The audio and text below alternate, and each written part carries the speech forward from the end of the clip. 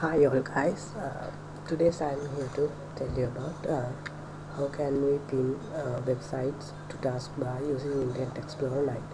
First of all, you must have Windows 7 or a latest version and the Internet Explorer 9.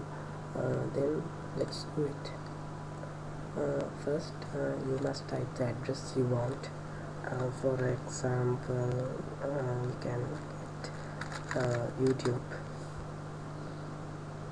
Then the website appeared. After that, you must click and drag it to the taskbar. Then there is option coming pin to taskbar. Then release the click.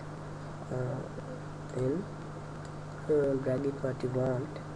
Then click it, and now there is shortcut and icons are here. Thank you.